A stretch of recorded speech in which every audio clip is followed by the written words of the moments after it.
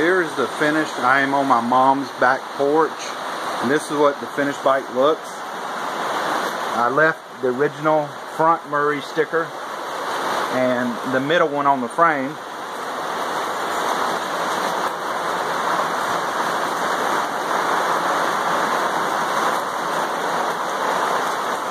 And as you see, this has been painted gray. That's not silver. This is Dupacolor,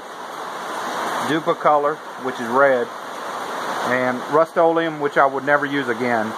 But I think it looks pretty damn good. I cleaned it up real good. I polished this, which looks incredible, man.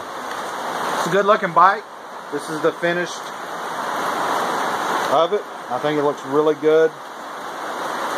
So we'll see. I just need to get some new pedals and it'll be 100% done. I think it looks incredible.